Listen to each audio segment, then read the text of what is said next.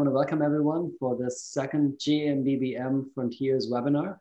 This is the second one in the series. We had the first one with Viola Vogel about a month ago, and we have about one per month planned for the next couple of months. So please join us again. You can always find updates on Twitter. Follow the journal on Twitter, which is at MacBiomat on Twitter. That's a good way to find out when the next webinar will be. Or you can email me. My name is Markus Bühler. I'm the editor-in-chief for JMBBM. And I'm very excited today to welcome really a great set of speakers to honor John Currey's life and legacy. And David Taylor has kindly agreed to moderate the session, and he has put together the program, the speakers, the topic, the framing. And with that, I'll be handing it over to David. A few notes on logistics. Feel free to put questions either in the chat or in the Q&A function. You find the Q&A function at the bottom of your Zoom screen, or you can put in questions in the chat. Either way, we're going to be monitoring both. I know that many of you are watching as well on YouTube live stream. If you are watching on YouTube, I will be monitoring the YouTube, and I'll be passing the questions over to David so he has them as well. We have about an hour, but I told all of them that we can actually go over, maybe longer if we want, and that's fine. So I have a lot of time this morning reserved for this. We're going to go as long as we want. David will keep an eye on the time. It's his judgment.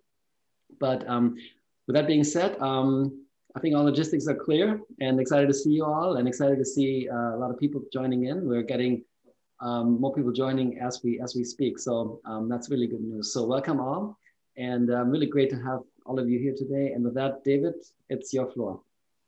Okay, thank you very much, Marcus. Yes, great pleasure to be here. Thanks to Marcus and to JMBBM for the initiative and setting up this this series of talks. I'm sure, you know, we're all, like me, we're all missing the real conferences, but in the meantime, well, at least we can look at each other and have a bit of an experience like this. So that's great. And nice opportunity to celebrate the work of John Currey, who I'm sure many of you knew. He was a great inspiration to me when I was starting off in this work. You know, and I've realized looking back that, you know, there was a group of people there who really kind of invented the topic of biomechanics, which really didn't exist until they started.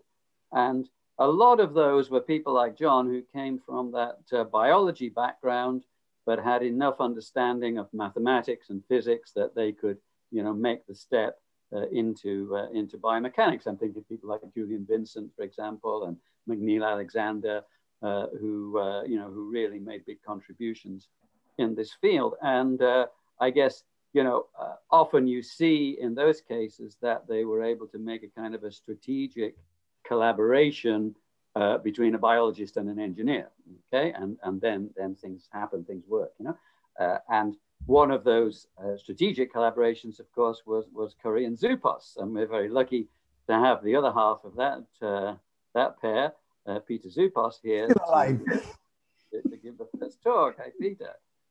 So Peter, I think you know, you're going to do a bit of a mix of technical stuff, old work, new work, and a few reminiscences about John and his way of doing things. So happy to hand over the microphone to you. Right. So I'm Peter Zioupos. I'm from Cranfield University in England. Well, start from this phrase, which I realized that comes from a gospel, a sort of a spiritual song, and from Ezekiel, the valley of dead bones, them dry bones. It's something I heard Curry mentioning once, and I traced this and I found what the connection is. The thinking man there, I said, I don't know, it's a statue we have in Cranfield University.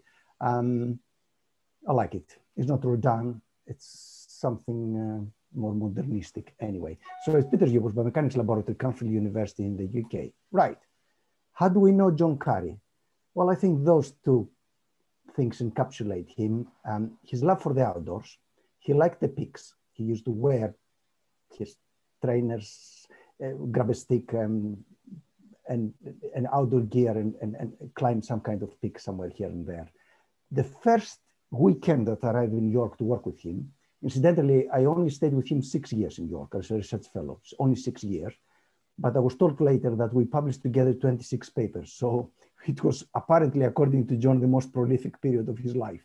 So only 6 years, but it marks you for life working with this man. So we know him for his famous book, Bones, of course, John Currey. If you haven't bought it, just go and buy it, although it's out of print. I don't know how many versions of this we've got now. And the other one is his love for the outdoors.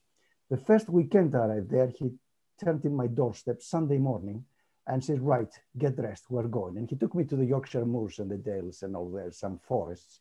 And he took me through my first paces in orienteering, right? I was shattered by the end of it. It was some experience. Anyway, that was John Currey. Now, I can't help thinking, right? Because he was a father of bone biomechanics, basic bone biomechanics, if we can call it that, where does this start from? Well, biomechanics, it used to be called iatromechanics, for those of you that you don't know. Iatro is from the Greek for doctor mechanics, and that was back in the 16th, 15th century, really, with Andrei Vesalius, who wrote the Humani Corpus Fabrica, the fabric of the human body. That was when first scientists, and these guys were not simply scientists, Galileo Galilei was the other one, nearly contemporary of Andrei Vesalius, 16th century in Padova, same time, 1564 to 1643, he established the first chair of anatomy worldwide, Galileo Galilei. These guys were polymaths. They were not just mathematicians, they were biologists, they were medics, they're philosophers, the lot. They started the whole thing. So they sort of deconsecrated the human body, we can call it, and the Holy Inquisition went after them at the time because they understood in terms of bones and sinuses and tendons and ligaments and what have you. It was a temple, but they took it apart. So they started the whole thing, frankly. And there's people like them who make a mark throughout the centuries, you know what I mean? And they define the field, if you would like to call it like that. So how did John, as a human being or as a sort of a person of some esteem, arrive there?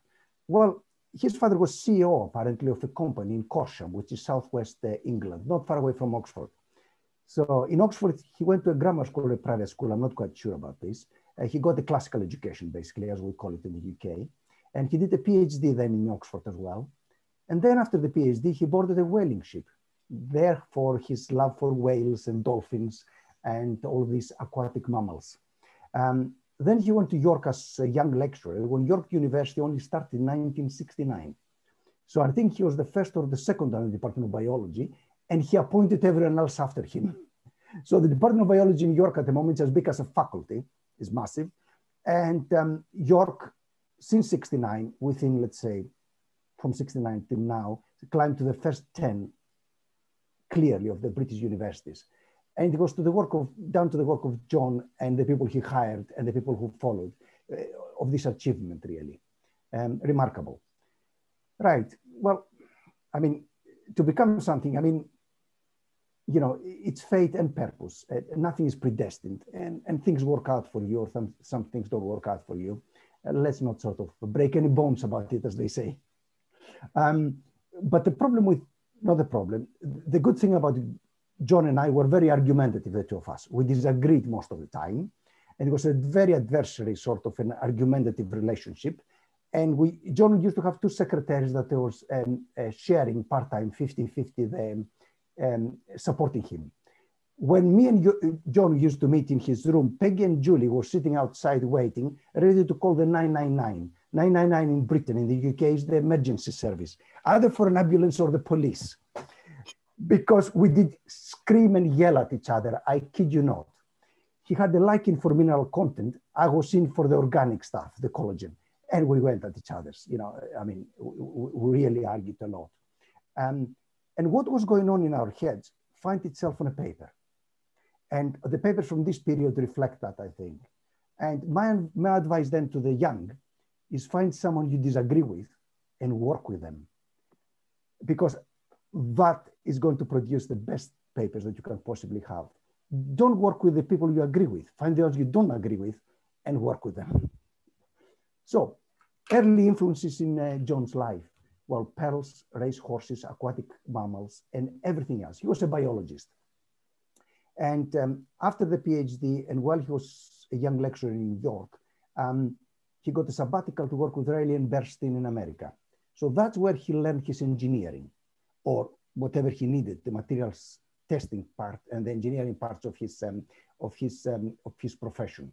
So he was a profound biologist, but he learned the basics. And then, as a biologist, he used to gather these examples.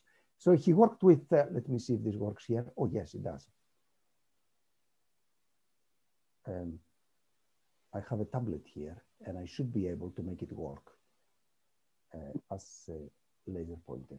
Right, so he used to work with whale vertebrae. In fact, I remember the time I was in York working in the lab, and we got a call. A whale has been beached in Flamborough Head. Flamborough Head is one of the northeast beaches near York. And the Coast Guard called him and said, we have a whale, it's beached, it's dead. Would you have an interest? So John got into the Land Rover, picked up us and some chainsaws, and made all the way to Flamborough Head to sort of meet with his whale. And when he arrived there, he stuck the chainsaw and the scalpels and everything to get out the tympanic bulla from this animal. That's how you get bite samples. And then he collected vertebrae. One of these vertebrae, a single vertebrae, found its way to Rick Huskis' lab. That was in 95, 96. And from this single specimen, because it's so massive, they cut out hundreds of samples. So John appreciated size. So something that big, which could produce that's a tympanic bulla for a whale, which produce something that big, is invaluable. So this was a mineral composite of 90% mineral. This was a massive cancellous bone bank. What else did we work with? We worked on the narwhal, on the monoceros monodon, which is the tusk of this whale, which is a massive tooth, basically. It's made of dentin. So, and then years later, we worked on the rostrum of the whale Mesoplodon densirostris, a bone which is 98% mineral. So you can see by knowing biology and knowing what to find out of the ordinary, you had a good range of tissues to work with. And he did know his biology. So what was his PhD on? His PhD, actually, one of the early influences was on let's do that. His early work was, PhD work was on the bone of fibrolameral bone. So in his PhD, you will see drawings like that where he drew the growth of this from the growing surface and how these patterns came about. So basically, he did a meticulous histological work of fibrolameral and circumferential fibrolameral bone, and he described the patterns. How does this bone work on the periosteal surface? So that was his PhD work. And this knowledge followed him. And the next major influence was his, I won't call it obsession. Obsession is a negative word. It was his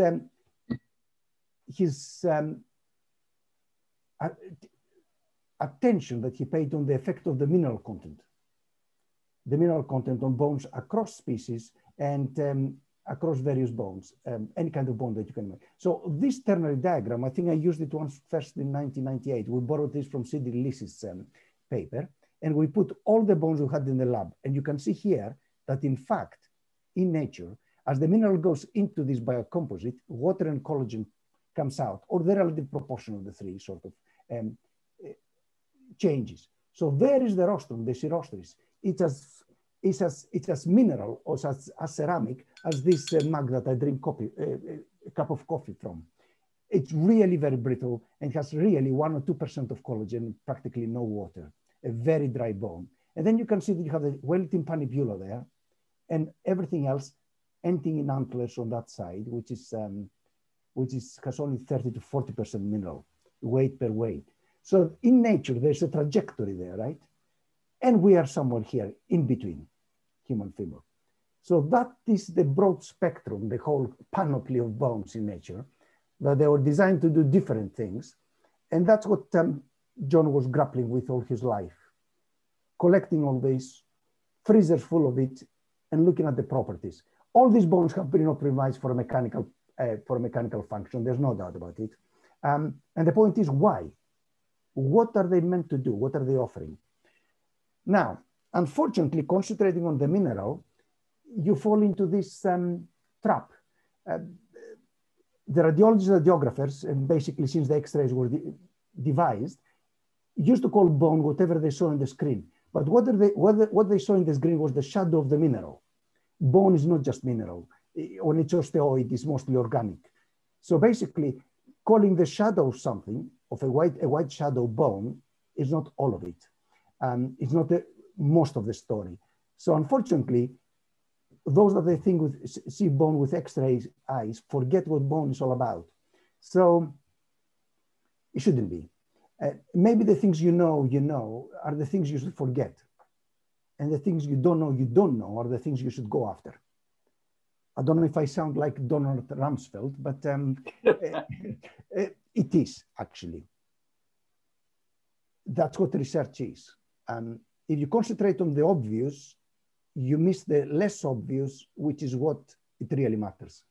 So, I mean, we know about structure and function in bone, the microscale to macro scale. But what is the question? If we have all this intricacy and complexity, what is the question, as Rick Huskis used to if that is the answer that nature came up with, what is the question that the question is meant to answer? Right, okay, there's a friend of mine, Zioupos. I borrowed this from some other lecture of another eminent person. Early transition amphibian, lived 295 million years ago, emerged from the sea, before the dinosaurs, a pre-dinosaur, let's call it. And for those of you anthropologists or anatomists among you, with a good knowledge of anatomy, you can name every single joint and bone of this body. So the question is then, pose the right question and you get more answers. That's a story. If 295 million years later, this template, what we call a skeleton, is still there, it's more or less the same. I can see ribs, I can see femurs, I can see the lot. Why is it so good? Well, in engineering, you know, if a design survives the test of time, it's a bloody good design. So why is this such a good design, right? We can argue this forever, maybe over a beer or a coffee, right? Well, it's more generic though, right? What is a skeleton? There's various skeletons. Let's take my dog out of it. So do these creatures have skeletons? Does their balloon have a skeleton? They all do. It's what keeps them together. What keeps this organic phase separate from the environment? The environment can be air, can be gas, can be solid, can be water. And to prove the point, I've got there this one. That's what my dog would look like. I love dogs. In one of the gas giants of the universe, Jupiter, for instance. There wouldn't be a hard surface against which my skeleton will transfer my body, right?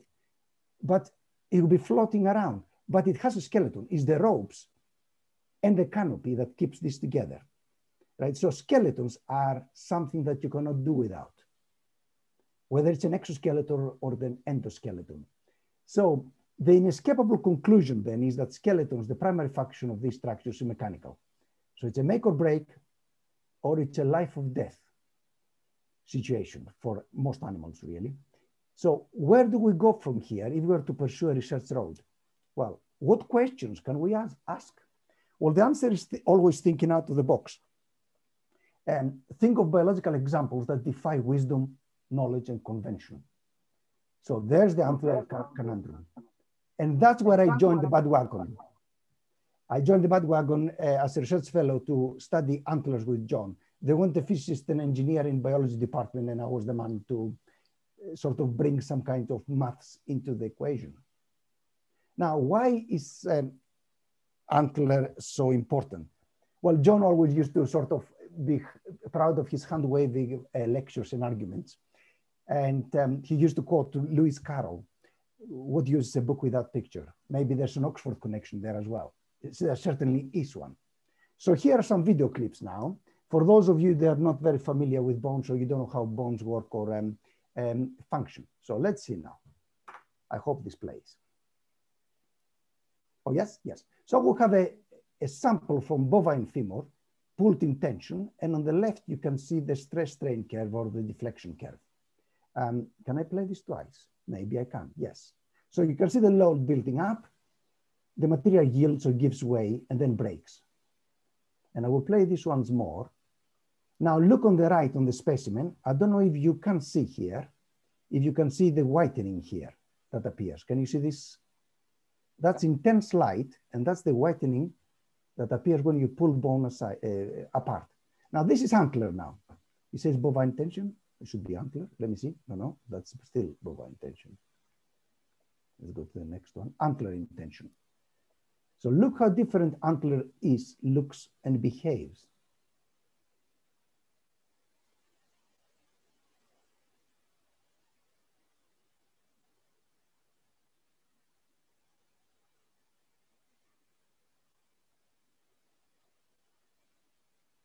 Keeps on going. So what have we got here? We have a material that deflects by about 10, 12%, extraordinary, is mineralized. If you handle it, you say that's bone like anything else. There's nothing brittle about it. And even when it breaks in ductile mode. That's tension and ductility, right? We're not talking about compression or shear. It just tears itself apart, right? And this whitening is widespread throughout. So what is going on here? So let's look at the next one. What will happen if this, take a bone and you make a small notch in it? Right, can I play it back? Maybe I can. I'll play it again then. So there's material with a small geometrical imperfection where it concentrates the stress. You can see the whitening at the ahead of the notch, but you can see that the curve, it's a glass curve. It has no yield at all. That is a bone that has been compromised. It could be an aging bone with a screw in it or an implant. It could be any bone which is somehow compromised. This is a mechanical compromise infected. Let's see antler now. You know, as I said, videos are fantastic. So let's see, does this play? Yeah, there is an antler with a bigger notch, if anything. There's nothing brittle about it. Even with such a big insult, because that's how you call this, it's a massive insult on the structure, right? The material antler does not break. I mean, you would call this in engineering a damage-tolerant material, right? You drilled a massive hole in it and still doesn't fall apart. Now, what does this tell us then? That's why videos are good. Well, the whitening, it was sorted out a couple of years later. The whitening was nothing else but microcracking, a widespread damage throughout the tissue. This developing microcracking rather, absorbed energy away from the notches and all these imperfections. So the more microcracking that can be developed, the more tough the material is. Microcracking appears even in normal bovine bone. That's a bone with a little hole there, circular hole, which can be actually modeled, and you can model these microcracking bands. And it appears in antler. It looks very much different. It's more widespread and more heterogeneous, and even in dentin. Here, this is the narwhal tusk dentin. It's basically tooth, the dentinal material of the tooth. Microcracking appears anywhere. That is the major yielding mechanism for bones. So there is something, by looking into tough biocomposites, there is something, a very basic knowledge that derives from basic biomechanics, the microcracking and damage patterns for these materials. So what can this observation and tools, though, address, right? We can see bone breaking, we can see the microcracking developing. What can it address? Well, it may have something to tell us about aging fractures. This epidemiological data with age and gender. You have the incidence of fractures I have vertebral, hip, and wrist fractures there, increases dramatically with age after 50, 55. This could be COVID curves, mind you, but they're not. They're just hip fractures. So what else can it tell us? Well, what we need to address is the fact that also there is a strain rate effect in life. Bones in life do not break quasi-statically or because of creep. They break because most events in life are high strain rate impact events, or as a result of fatigue that induces stress fractures. So that's what life is about. But where do we start? I mean, how can we make sense of this? I know among the audience are some of you, some prominent sort of engineers. And I have to be truthful and say that each one of us has his favorite pet method in approaching fracturing materials. But that is stale. It has to be a holistic approach. It has to be all of us together, everyone who is his pet theory, because that's what happens in bone. This is one part of a specimen that broke. And what you see after it broke, you can see an area here where you had a stable slow crack growth. You see the stable crack growth, and you see the pre-fracture micro-cracking. And you can see these areas here, right? So have a stable crack growth, the unstable goes down. This is after the growth of the macro crack. And this is the pre-linear fracture mechanics area. So it's 3 regions. It's a tale of 3 and 4. It's a tale of 3 and 4 regions of behaviors. There's no point concentrating in just one of them because you can't tell the full story. I will stick my neck out as much as saying that I challenge anyone to give me, by using any single theory or any 2 of them, a clear and equivocal answer why antler is so much tougher than bone, normal bone. You have to use the whole lot. You have to use the panoply of methods to describe this.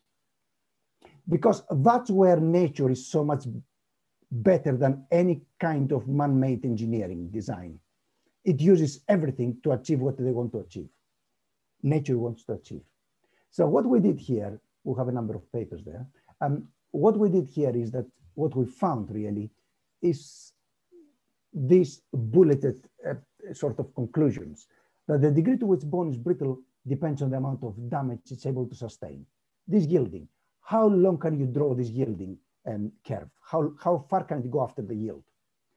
The more the damage, the tougher the bone appears to be. The key to bone brittleness in particular, and at high strain rates, was the localization of the damage. So basically there is a fracture plane anyway. This fracture plane starts growing at some point. It's important that we delay its growth before it actually starts. And when it grows, this fracture has to be stable, naturally, like green stick fractures are stable, right? So what it matters is that the damage is spatially distributed and it's not localized. And also in the time frame where it appears, early or relatively late.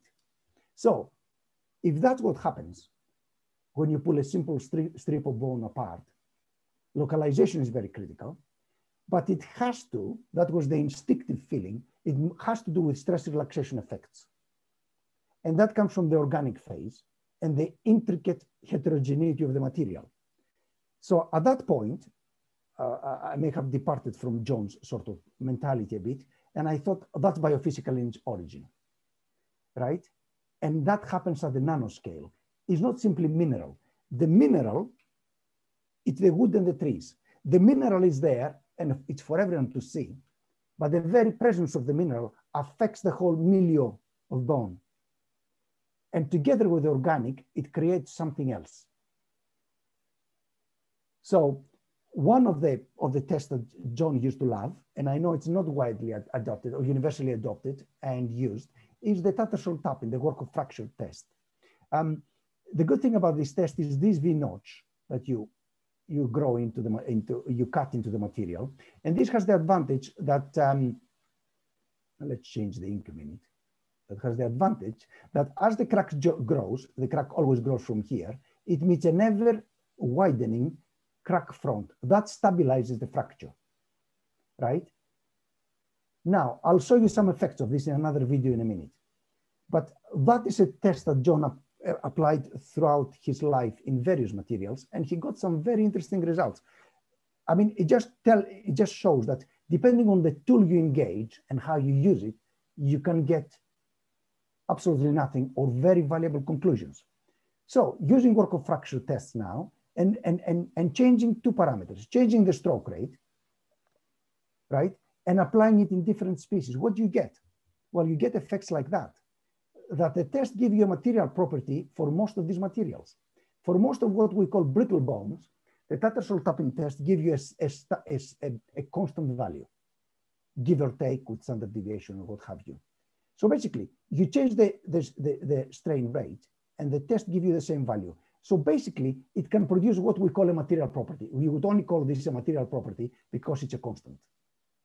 But if you look at antler, probably, I don't want to mark up this curve, so I'll change the thing again. Bear with me, but let's make it orange. If you look at the antler behavior, antler, which is what we know, it becomes tougher and tougher with the strain rate, orders of magnitude, 1 or 2 orders of magnitude, 1.5.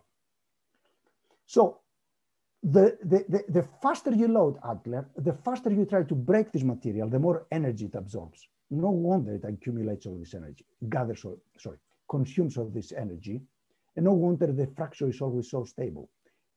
And the stability of the fracture can be expressed with these numbers. I don't know if you see here. This is the number of samples that broke in a ductile or a brittle mode. So what do you see here? Let's see the conclusions. At low strain rates, quasi-static, up to walking speed, all bones, including human bone, cow bone, tiger femur, antler, they all break in this mode in a stable fashion, and they produce material properties. However, start increasing the loading rate, and you can see that becomes completely brittle. None of them broke in a ductile mode, none of them here, in human and cow material. If I should have dentin here, dentin is very much similar to that one. And on the other side, deer antler, even at the most higher strain rates, completely ductile. So it's the qualitative and quantitative way that these materials behave, completely different. Now, you may be simplistic and say that's part of the mineral content. Antler has less mineral, but it's not the full story, right?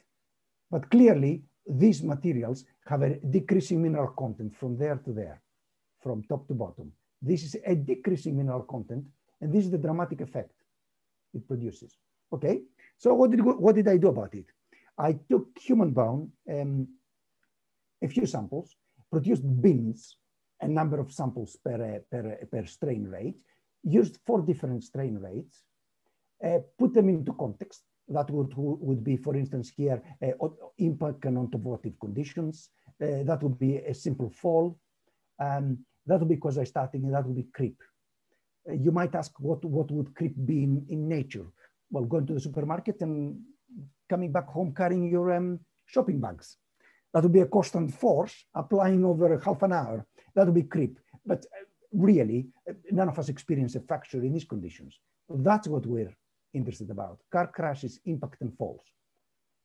So let's see then how human bone breaks in these conditions. Let's hope this plays. So the first of them is a 64-year-old male from the femur. It's a beam with a chevron notch, 200 millimeters a second. Now the rate does not always tell you much. I would suggest that you concentrate on the time it takes to break this, because of structural and size effects, the rate doesn't say much. So a big bone will require a bigger deformation rate to produce the same effect. A very small sample with a very small deflection will produce bigger strains. So basically, that's something that happens within 1 to 10 milliseconds. Pulse duration. It's like lying on the road in a car rolling over you in a slow pace. No, so that's the first one. Sorry, that is the impact one. 1 to 10 milliseconds is an automotive car crash. So sorry, 1 to 10 milliseconds is the automotive car crash. When you crash your car and you hit the dashboard or your knees hit the dashboard, it's 10 milliseconds impact. And there is now let's stop this for a minute, if I can. No, I can't. I was a 75-year-old, so it's 10 years older material, but a much slower rate. So this was a material which was 10 years older in life, 75, but in a slow motion and in a slow break over, let's say, a second, it broke in a ductile mode. The previous one in 10 milliseconds broke in a completely brittle mode. Okay, what does this tell us? Well, let's put the whole thing together. Well, what have we got really that cooperative works towards the same message? We have the actual curves. So this is a ductile curve after the peak load. This is a semi-brittle curve. It's a curve where it turned from a ductile, it turned from a ductile to a brittle mode, half the way through the test. And those of you that have done fractography, you can see that in these curves as well. So there is advancing crack front, that is a ductile throughout, a rough fracture surface. This is half the way rough and half the way flat.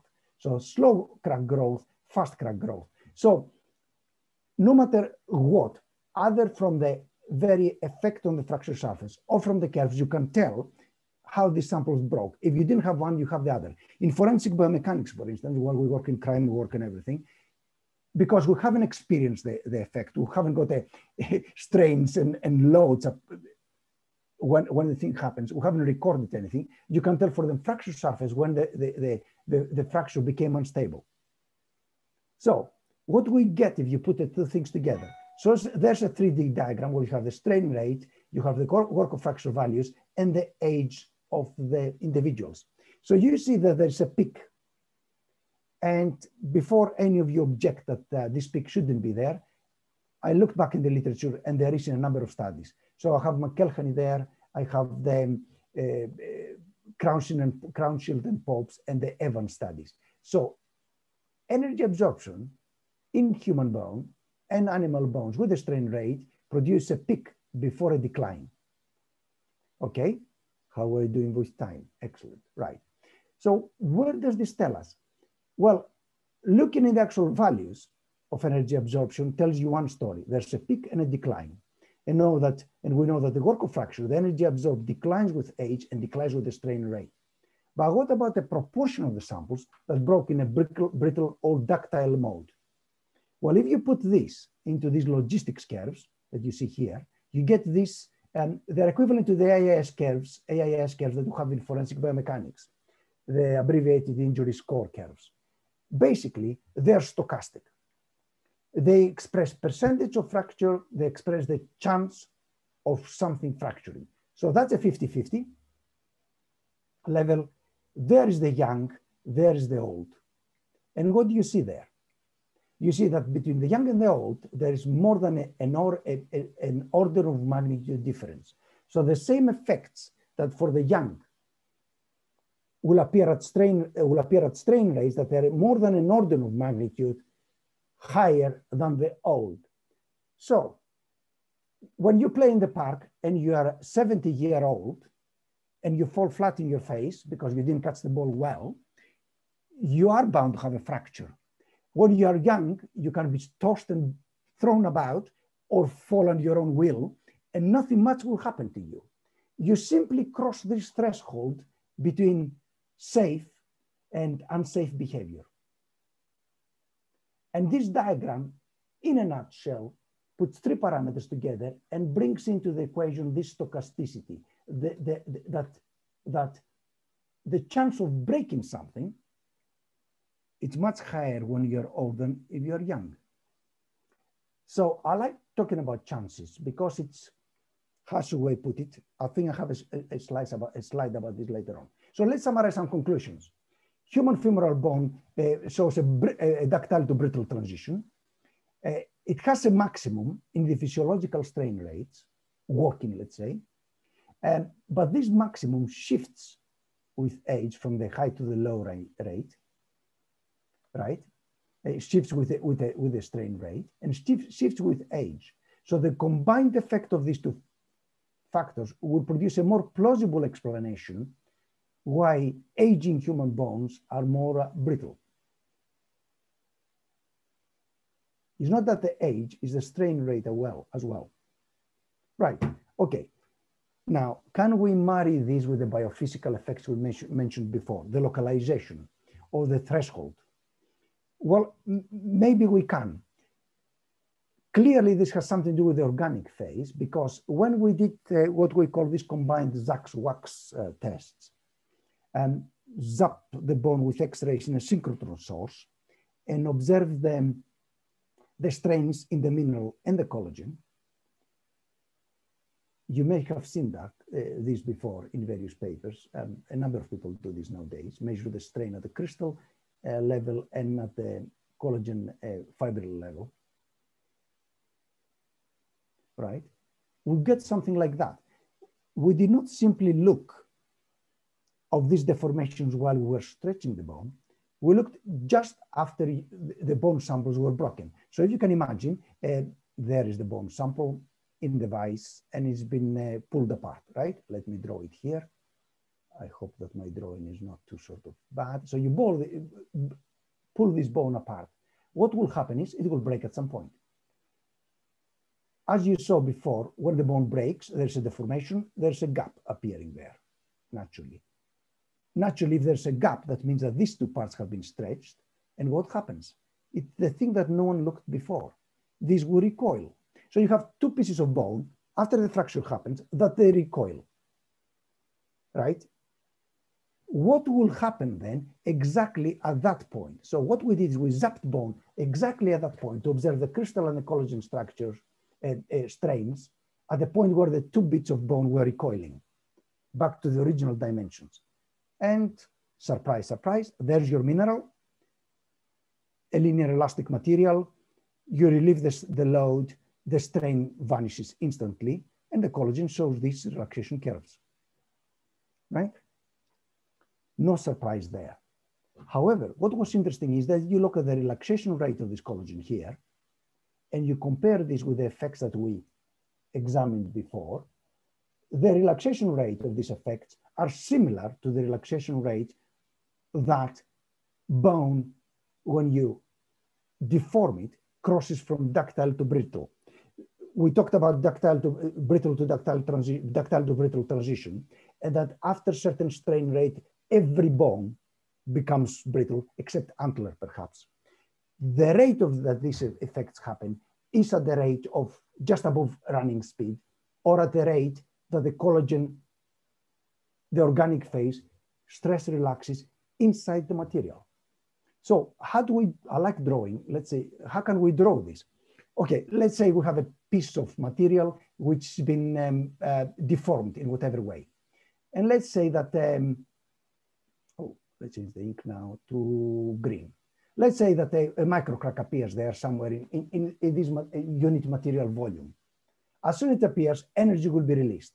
Now, that will have a stress redistribution around this that will be felt with the speed of sound throughout the rest of the material, will be transmitted through. So this vibration, well, acoustic emission will tell you this. If you stick an acoustic emission sensor, you will hear the crack releasing energy. The material, the stresses around this crack will reorganize themselves, resettle. The speed by which this will happen depends on the organic phase, depends on the stress relaxation. So what this tells me is that all these microcracks will happen if the insult that we put on the material, the load rate, is higher than the rate by which the material can stress relax and cope with the damage that was inflicted on it. This will become unstable.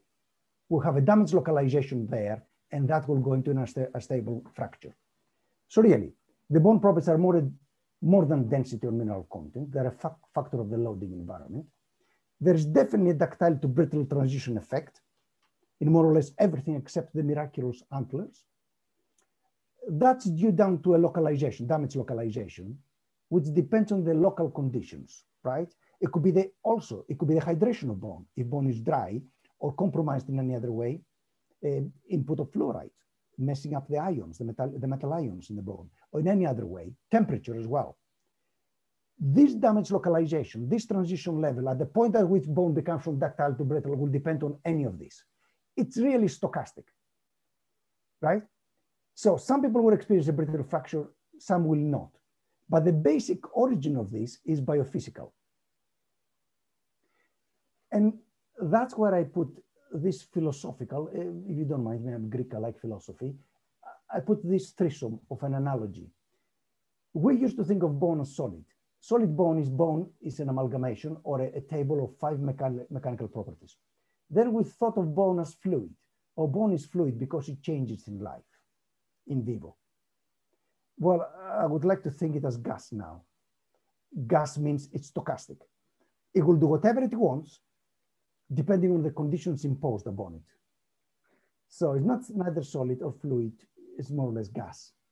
So something is certain in life is that bone never stays the same in the short term or the long term, or under stress. We call it homeostasis. Homeostasis is it's your favorite state of the solid at any point in life. It can be anything. You can define homeostasis in different ways. And the last is, perhaps it's more important to do a lot of thinking in life than do a lot of doing. So grab a sort of your favorite theory and crank the handle and produce lots of data. Just think out of the box. And I think we'll have an interesting research discussion after that point. And thank you for listening.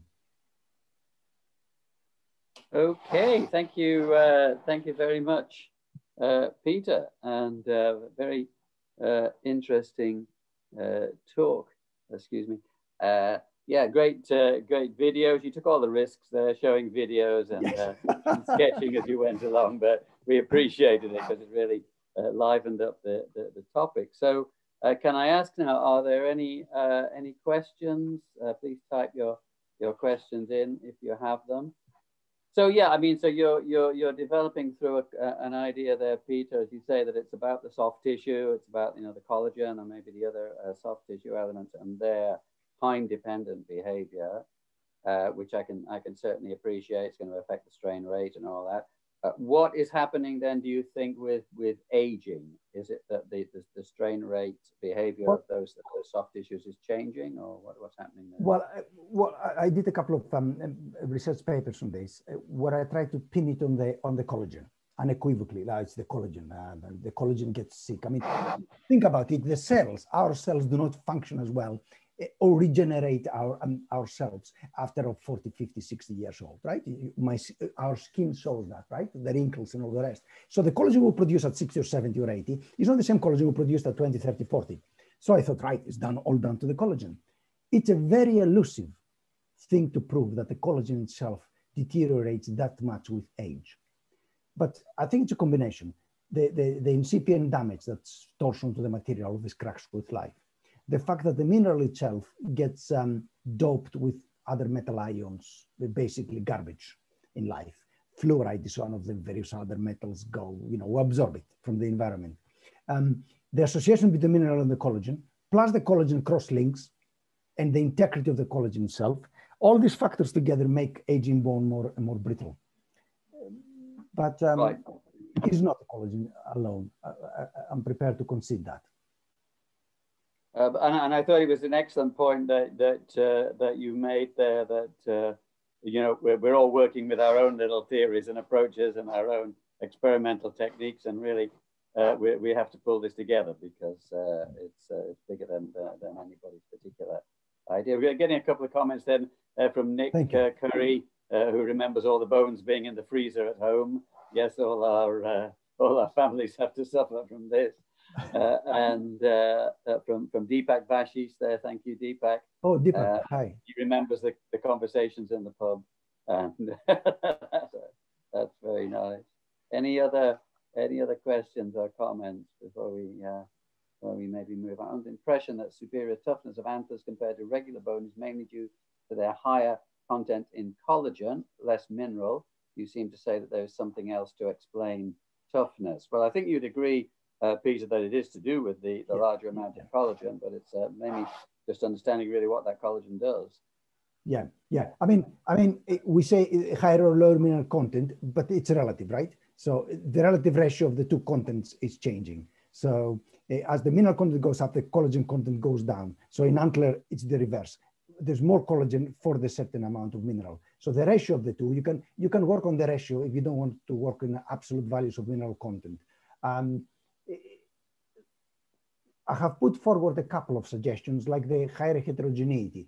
We don't see the collagen lamellae being stuck together as much, cemented together as much in a normal bone. There are true gaps in between them. They uncoil like a sort of a hose pipe, a reinforced hose pipe. As you pull it, they uncoil. I mean, that's another energy absorbing mechanism. But can we pin it down on this one? I don't think so. I don't want to be absolutist. I want to be open-minded, and I'm open to every suggestions. I'm not here. You know, it's not my purpose in life to explain antlers.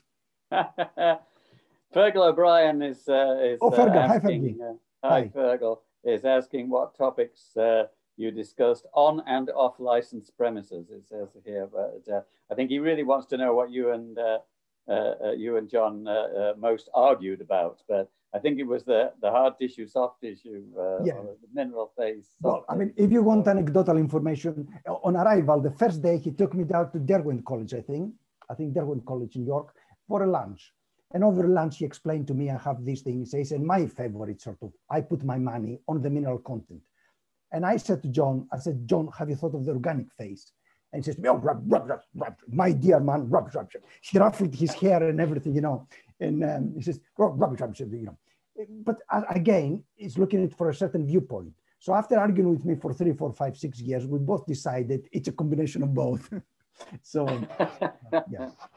That's fair enough. It is a composite material after all. It is, exactly.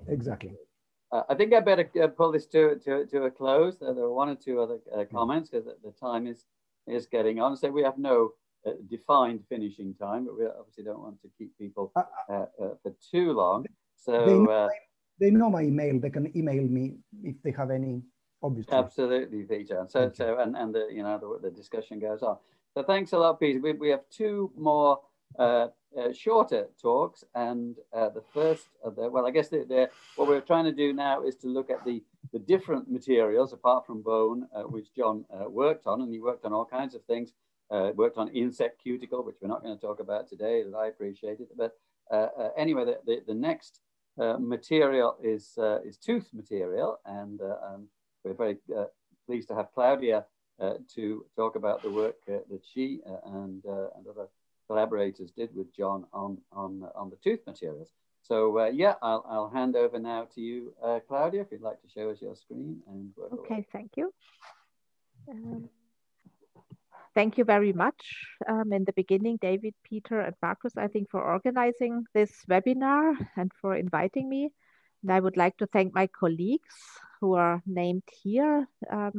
And John was a major driver for this work that we performed on breaking crown dentine. John was part of our DFG grant where we looked at natural and artificial teeth.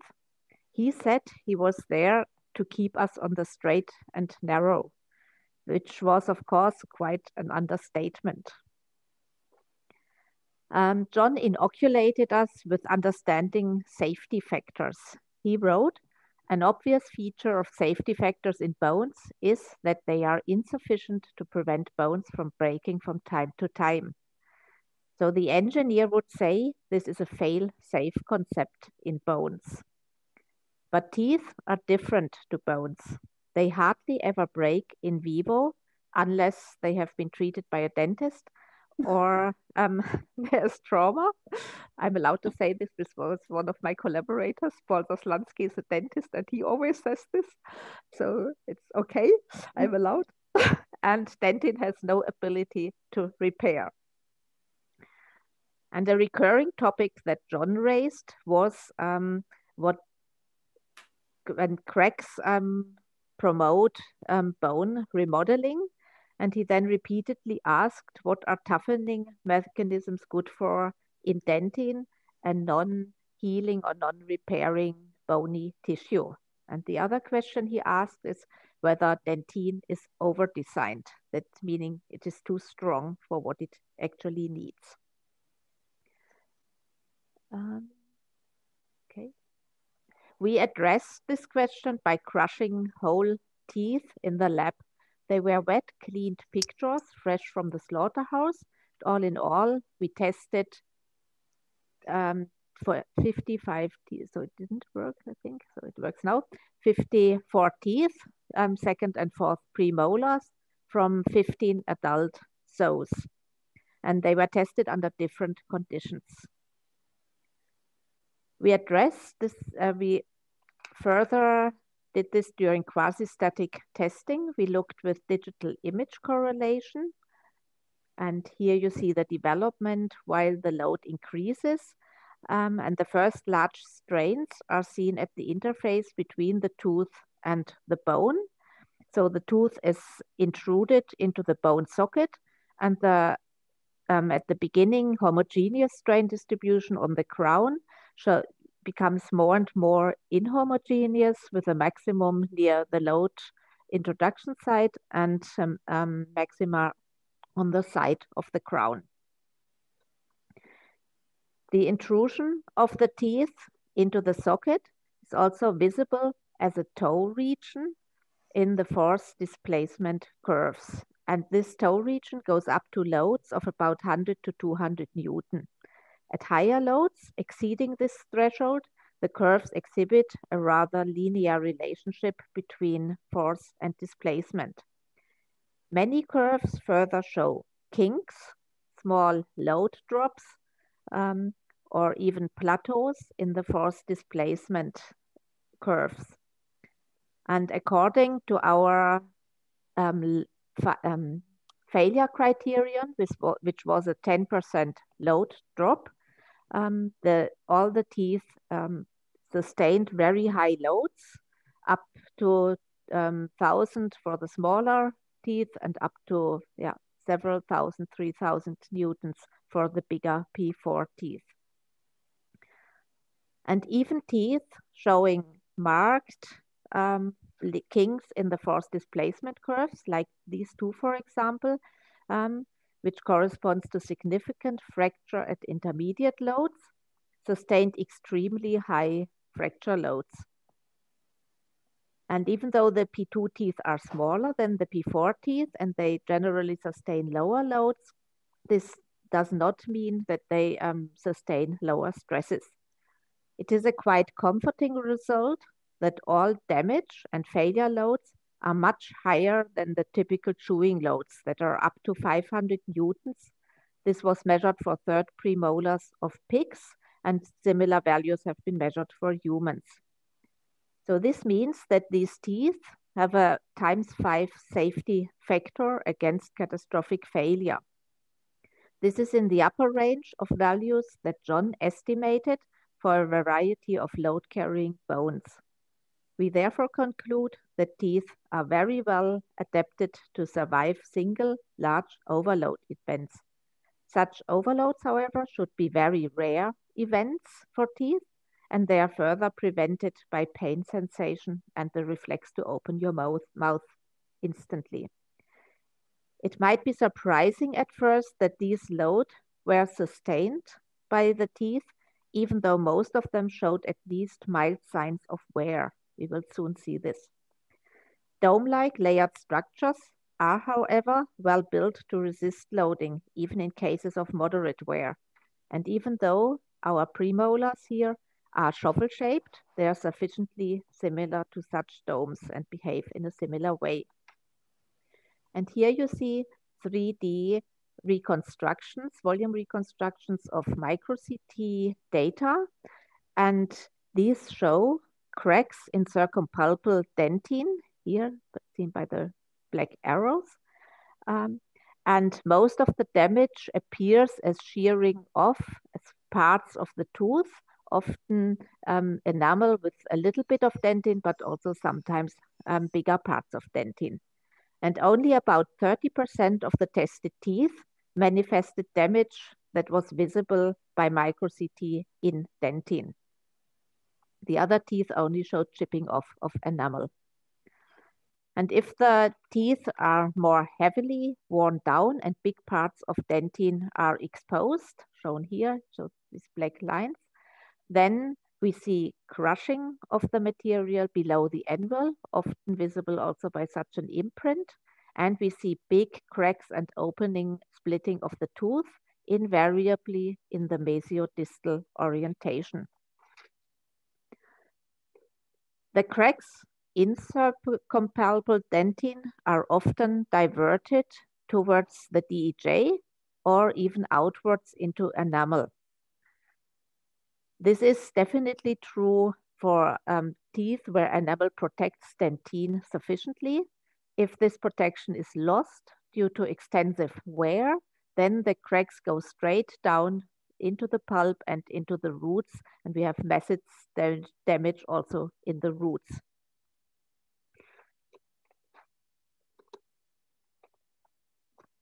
We see that the tip of the tooth breaks off. And as load increases, the teeth exhibited multiple cracking, like you see here in this tip, and basically crushing of the tip. And some of the teeth showed shattered volumes of enamel and dentin, and sometimes they also showed this tilting of the tip. We see very extensive, sometimes it doesn't work. Okay, now, shattering with a multitude of cracks, like here. And this is in a volume that resembles a half sphere below the indentar.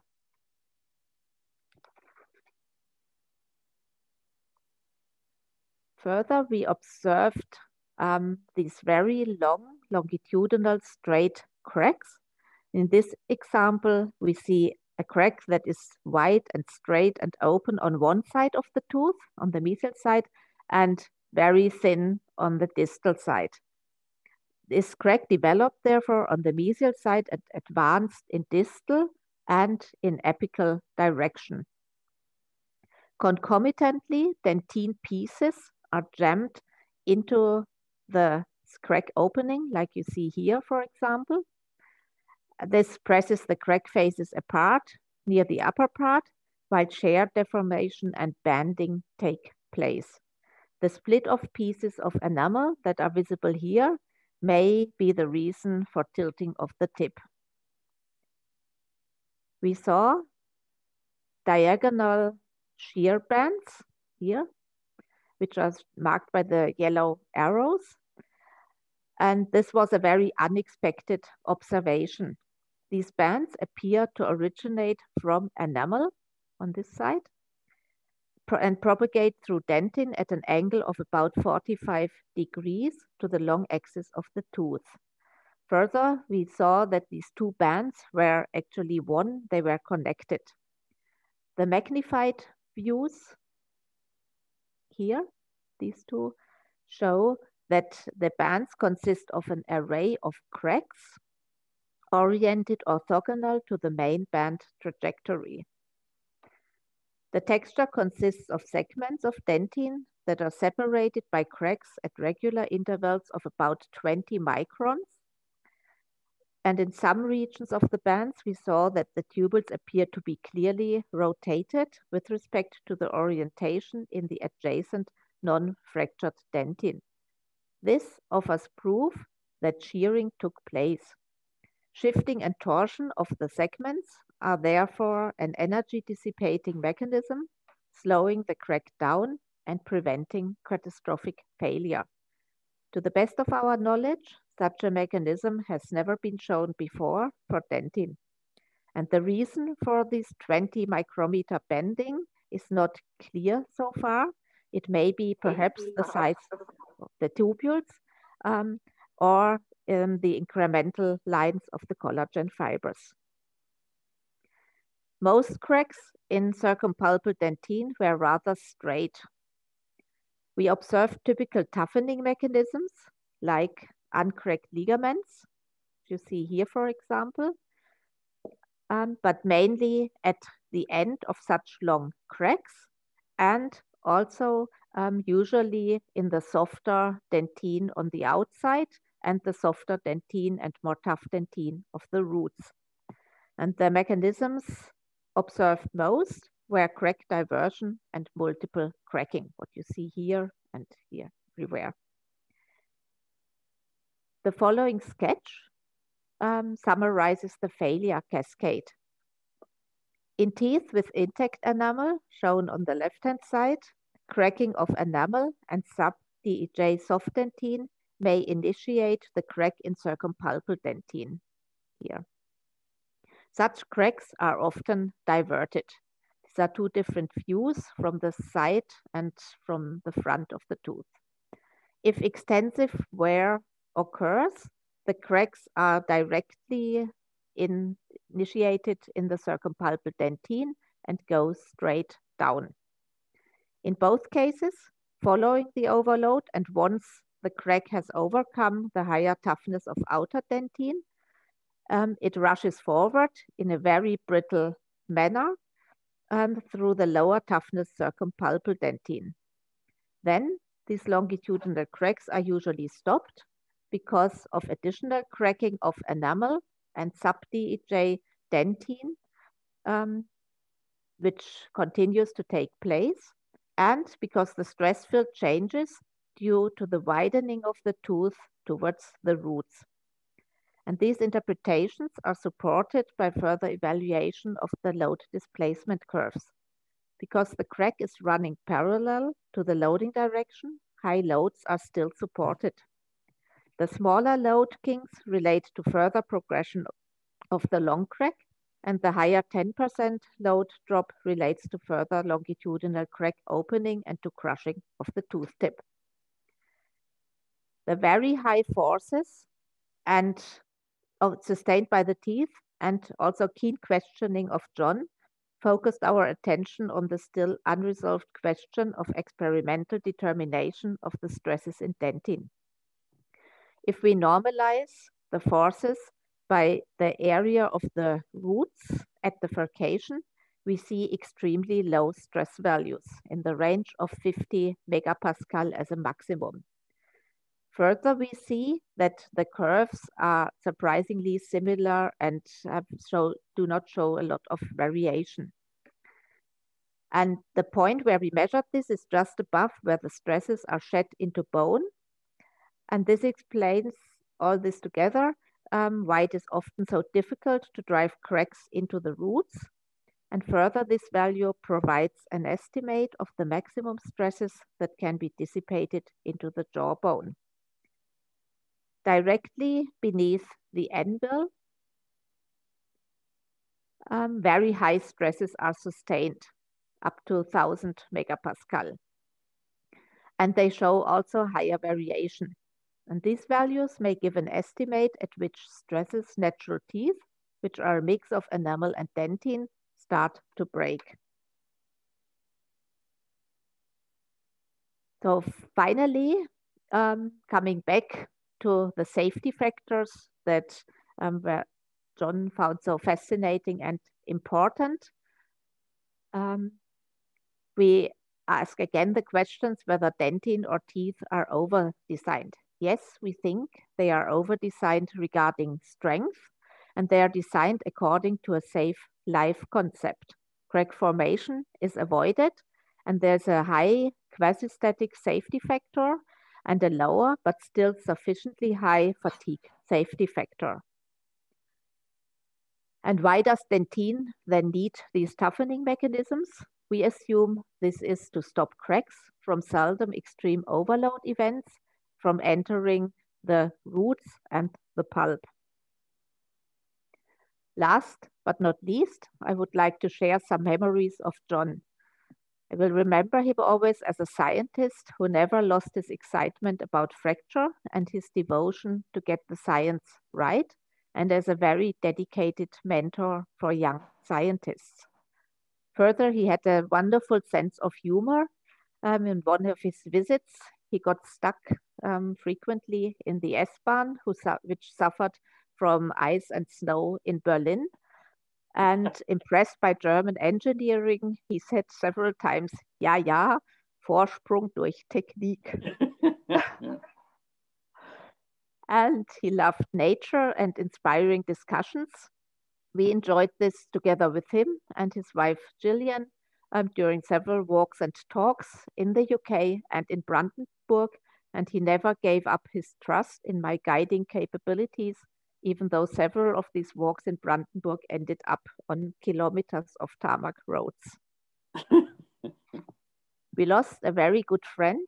We thank John very much for inspiring scientific exchange, his friendship, and for keeping us on the straight and narrow. And I will never forget how he said, several times, "Oh, come on, Claudia," when I did something that he didn't approve of that much. And thank you very much for your attention. And thank you, Claudia. That was excellent. Very interesting. Nice new work and a nice connection there with John. Any questions coming in? Please put your questions in the chat there. If you, so you will tell me, or yeah, if you have any, yeah, no, I'll keep an eye on the question. So, I mean, this is what I found. Claudia's been, you know, it's very good that when one works with biologists, because they keep kind of bringing you back to, you know, why is this in nature? What is, you know, why has evolution led us to this point, and what are the structure for? What is the material for? You know, and you're saying that it's over designed, and you mentioned, okay, that you would get occasional high impact events, accidents, or whatever.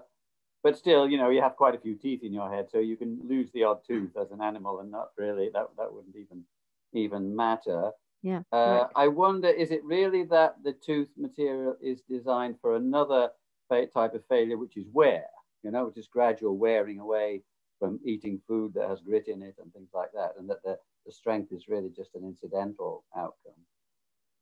Yes, actually, we also think so. We are doing additional work in simulation, which was in a way also inspired by John's question whether dentine is over-designed, and we tried to find values for stresses in dentine and didn't find them, so we made our own model. And now we modeled an artificially aged tooth, a digitally aged tooth, which has some wear at the tip and which has also thicker cementum at the roots. And we think what the values the simulations show is that the wear changes the lever arm with which the tooth is tilted or bent, and the roots, the thicker roots, stabilize it. So all this together, so the lower point of loading together with the changed lever arm and the thicker roots together protect the tooth from being overloaded. And in a way, it's quite surprising that even these very worn teeth, where the load is directly introduced into dentin, can sustain these extremely high loads. Right, so I think Claudia. Right, very good. Yes, a couple more comments coming in. Michael was going to ask the same question that I did. Thank you, Michael. It makes me think it wasn't such a bad question. And Claire Rimnack, who was just saying she met John a couple of times and was really impressed by him, and a few more thank yous coming in there, which is great. Peter, did you have a question? I didn't quite get this. The size effect of these cracks that you mentioned, all the gap, is 20 microns or 200 microns? This banding? The banding of that's 20 microns. All right, okay. Yeah, do you mind 20. And John had nothing to say about this? We actually only found this while we were preparing this paper. So we did the tests with him, and we did the microstructural evaluation later. Can I share my screen with you a minute? Yes, sure. I stop this. Right. Now, there is my screen. This is from a paper with John, actually. I think John was part of this in 1996. Let me see. Let's share it now. Can you see it? Mm-hmm. Yes. Look at the scale bar there. 20 microns. Oh, wow. Yeah. Right. When we were pulling apart the narwhal dentin samples, we observed something extraordinary. This material is a biocomposite. It's very tough. It's like antler, very unidirectional in layers. So much so that I thought, oh, there's an idea for a patent there, you know, if we could replicate this. And the other thing is, it is, oh, I can't make this anymore. Oh, I could, yes. That is the fiber angle. And there's the worked under the curve. Completely insensitive. It's an isotropic composite in various angles, insensitive to the fiber angle. And we thought, my God, I mean, imagine if you have a panel for the wing of a plane that's like that. Right? And we couldn't explain this. So we looked in the microscopy, and I think I did that in Dundee in a microscope, and I was explaining. And then this is the growing, this is the pulp cavity of the bone, of the tooth. And these are called chalcospherites. That's how dentin mineralizes. So basically there are seeds in this organic matrix every so often. And from these seeds, the mineral crystals start growing outwards till they are bud. So this is like an hexagonal pattern. And then the tooth, the dentin mineralizes. Well, the scale of these structures is, so the whole toughness of dentin is based on the fact that no matter how you twist it, you bend it, compression, tension, whatever, it will always break in shear between the chalcospherites. Because these are balls held with organic in between. No matter what you do, they will go in between in shear, no matter what. So that makes it very tough, very stable, very ductile, and makes the microcracking this nice pattern, this pixelated pattern at about 20 microns, which is the growth of these mineralizing spheres. Yeah. They're fronts, really. If there isn't one mineralizing front, they're tiny ones stuck together, and they all grow in all dimensions, right? Yes. So it's, yeah, that's interesting. I think we should have a look at that. I'm not. I'll tell you what, you send me teeth, not your teeth, one of these teeth. We'll polish it. We'll polish it, and we'll look in the laser scanning confocal whether we can see these patterns. There you go. There's some more work for you both to do. Thank you, Peter. That's very, very useful. Greatly you could pull that up. Oh, okay. Look, thanks again, Claudia. We'd better move on now to to our final speaker. That was fascinating. So the last talk is going to be from Zhen Yin, and this is another material which John did pioneering work on, which is nacre. And at the time when John was doing it, it was kind of pretty unusual to bother looking at stuff in seashells, I think. But since then, it has really blossomed as a topic, and certainly in the last decade or so, there's been a huge amount of work done, especially in the sense of making biomimetic materials based on this nacre structure because of its very unusual toughness. So we're very lucky to have Zhen to take us through some of the work that he's done in this area. So I'll hand it over now to you. Thank you, sir.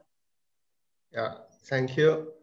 So yeah, hello, I'm Zhen. I'm currently working at Max Planck Institute, and I was the PhD student of Professor François Basselat. And I would like to thank Professor Basselat and Professor Taylor and Professor Buehler for giving me this opportunity to share some of my PhD work on nacre-inspired transparent materials and to celebrate the life and work of Professor John Currey. So Professor Currey's classical work on nacre in 1970s, it was actually one of the first papers I was reading when I started my PhD. And his work shows that nacre is a very superior structure that can have combinations of stiffness, strength, and toughness. So here are two types of nacre structures I redraw from Professor Currey's papers, and those structures inspired and influenced my work quite a lot.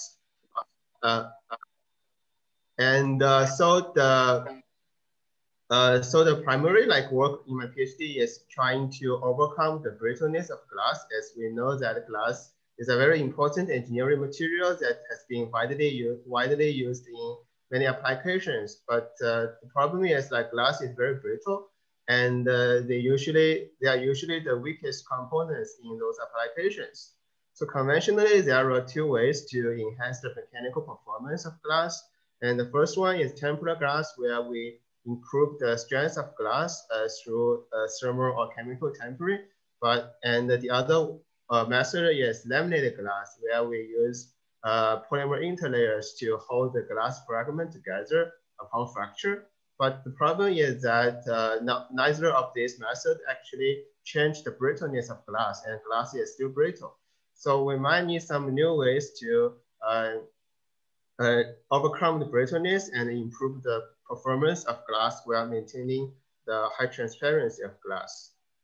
And so it is quite interesting that many biological materials, they are very tough materials, but they are actually made of brittle constituents and very weak proteins, for example. And the roots of their amplification and toughness actually comes from their very well organized and well designed microstructures.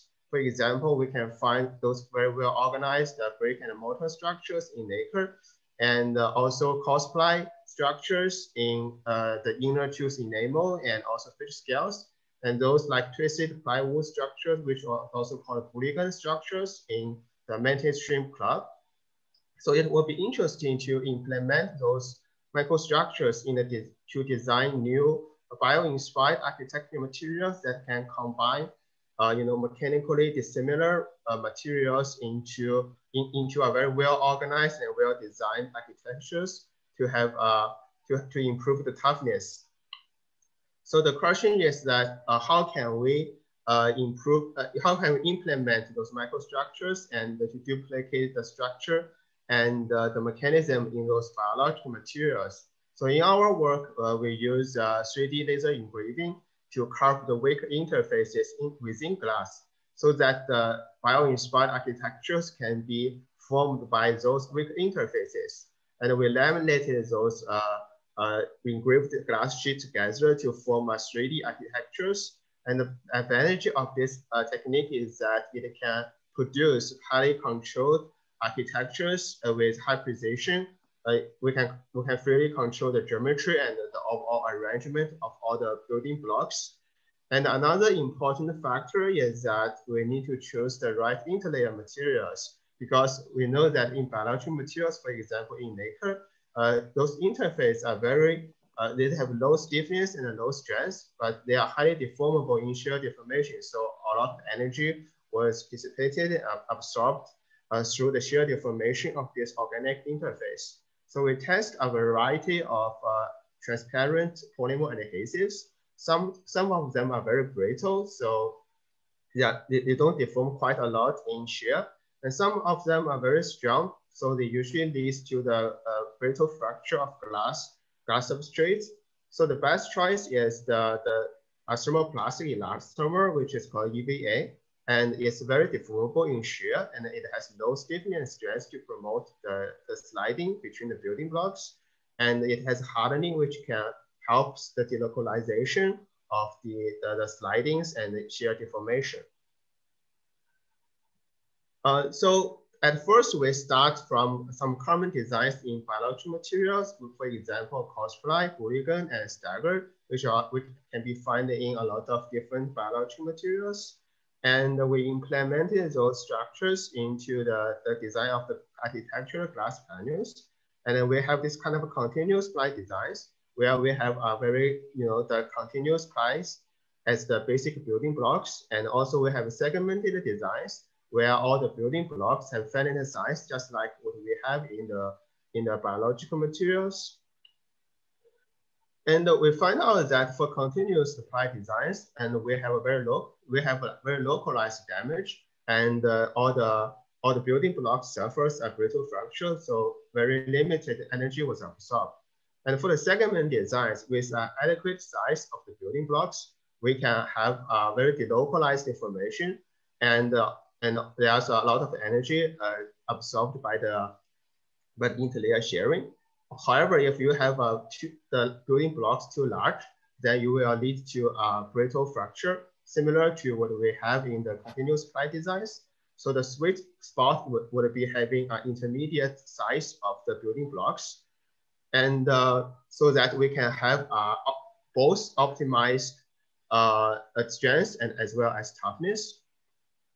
The problem is the segment designs is, although it improves both strength and toughness, but it adds the cost of a reduced stiffness and comparing to the continuous ply designs. So we know that a lot of biological structures, such as most of the seashells, they have two types of structures combined together. The outer layer will be a prismatic structures, which provide stiffness, strength, and then prevent penetration. And the inner nacreous layers, they help absorb energies. So here we use combined plane layers and architecture layers together into a hybrid layers. So the top plane layers under puncture. The top plane layers will provide stiffness and strength and to prevent the indenture to penetrate into the materials. And the inner architecture layers will have the function to absorb energy. So here we have a very good results that you can see that comparing to the fully architectured panels, we have a substantially improved stiffness as well as strength. And although the top plane layers suffers from brittle fracture, but the architecture layer still can absorb a lot of energy. So we have a simultaneous improvements on the stiffness, strength, and toughness. So we want to implement those design principles into develop like impact resistance, a nacre-like glass. And so to duplicate the large scale, delocalized tablet sliding we can observe in nacre. And the first thing we examine, like for glass material specifically, we examine the transparency. And due to the highly aligned building blocks, we can see that although the transparency of those kind of nacre-like glass is only slightly lower than that of the plane laminated glass. I mean, it is lower, but it's slightly lower. And then we're following the design principles, like we have this kind of fully architectured nacre-like glass, as well as the hybrid designs. And we find out, and we compare it to the plane laminated glass. We find out that we can actually approach the stiffness and strength of the plane laminated glass. And but the overall toughness is much higher than the plane laminated glass due to the mechanism it's triggered tablet sliding. So we further examine which is the dominant toughening mechanism in those glass panels, and we use micro CT scanning to quantify the sliding distance of each tablet. And we find out that in the nacre-like glass, we can see the tablet sliding is very delocalized and spread over the whole samples. And while in the plane laminated glass, we don't have much slidings happening, and there's only very localized cracks. And we compute the energy absorption based on the sliding distance, and we find out that it is roughly the same as we can get from the puncture test, the force and displacement curve from the front of the puncture test, which proves that the large-scale tablet sliding is the most dominant toughening mechanisms in those nacre-like architectured glass. So eventually, we trying to implement the mechanism into at a high strain rate impact and comparing to other transparent materials. As you can see that although at a high strain rate impact, we can still find the similar mechanism as we observed in the quasi-static test. And there's a lot of tablet sliding in the processing zone surrounding the puncture site.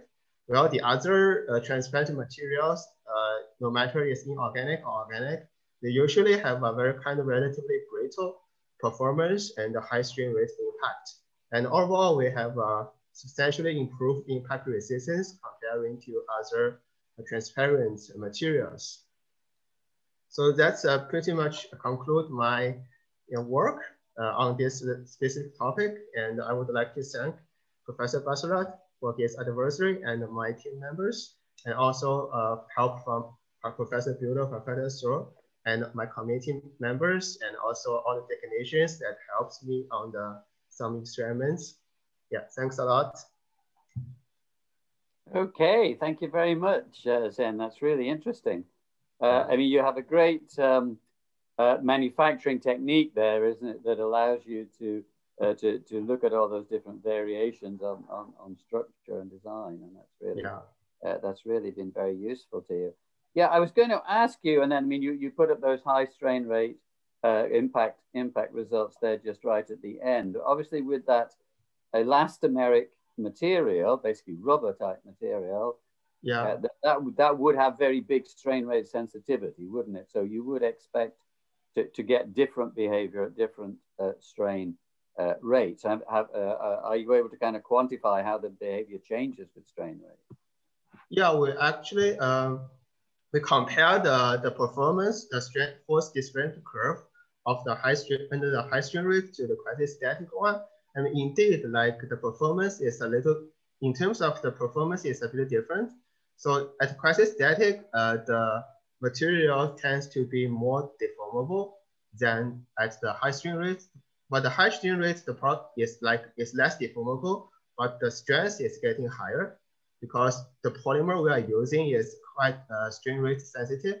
So they will, behave stiffer at high strain rates. I think that's the reason for that. Yeah.